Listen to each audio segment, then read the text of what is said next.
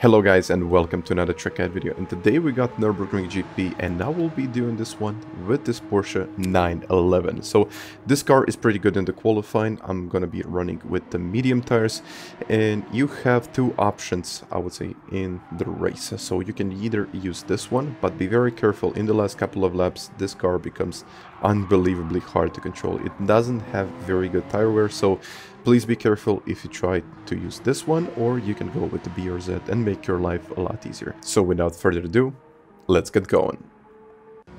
Okay, let's get going with this track guide video, and the first thing I have to note is that you really need to rev up this car. So not quite a lot like the BMW, but it's kind of, yeah, it's kind of long rev.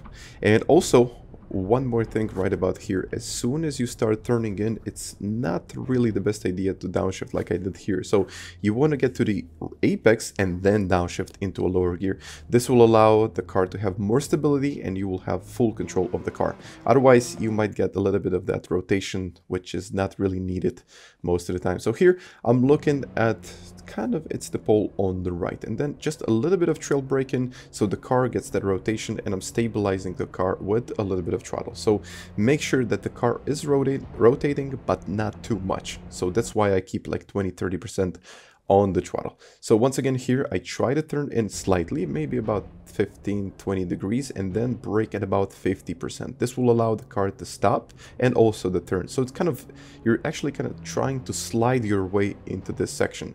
And as you can see, I upshifted in the second gear, but the first one has to be done in first gear. So in second gear I think it would be a little bit too slow, but in second it's kind of okay on the way out. So entry first and then on the way out it's second. Something like that is even going to happen here. So we are in fourth gear. I'm just going to downshift as I reach the apex to get a little bit of extra rotation.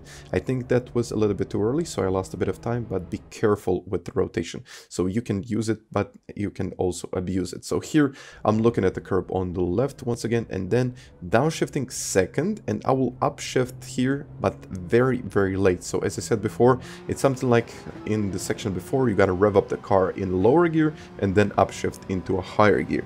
So once again here I tried a couple of lines, but I think this one was the best for me, or at least it gave me this lap time. So I'm looking at the right a little bit before that mark, and I'm not trying to trail brake a lot because that would mean excessive rotation. I'm trying to brake in the straight line and then let the car to rotate with downshifts. So I'm using downshifts to rotate the car, but not the trail braking part. So here once again you can see I'm lifting off the throttle as soon as I reach the curb, and the curb actually rotates the car at this point. It's kind of hard to get, I mean, I know it's very difficult to rotate this car around the circuit, but it's probably the best thing you can do, and you will eventually get your really, really good lap time. So I'm looking at the tree on the right. A little bit before it, I try to go in second gear through this section. I mentioned before you could probably go in a higher gear, but this usually the lower gear gives you a bit better exit. So I'm looking at the curb right there. I missed the apex. So I have to say I missed the apex and I lost a bit of time. So in the race, it's actually good to miss the apex because you will not get the excessive rotation out of the car. But in the qualifying, just use whatever you can to, you know, to rotate the car and get better exit speeds out of certain sections. So here, once again, 100-meter sign, brake in the straight line. This is super important right here. So you got to brake straight, otherwise the car is just not going to stop. So here I'm looking at the first curb. I'm downshifting the first and I'm going to upshift in the second to get that stability out of the car.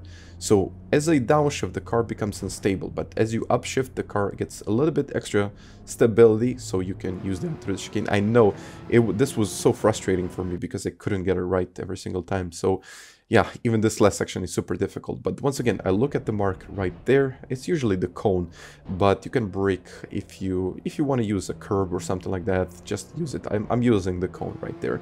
And again, not a lot of trail braking, so you can carry the speed. And we're gonna cross the finish line in 1:53.496.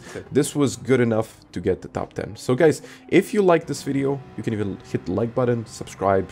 And you know, that's pretty much whatever you can do. So if you really like it, and yeah, I would appreciate it. Once again, thank you very much for watching this, and I'll catch you guys next time. Bye.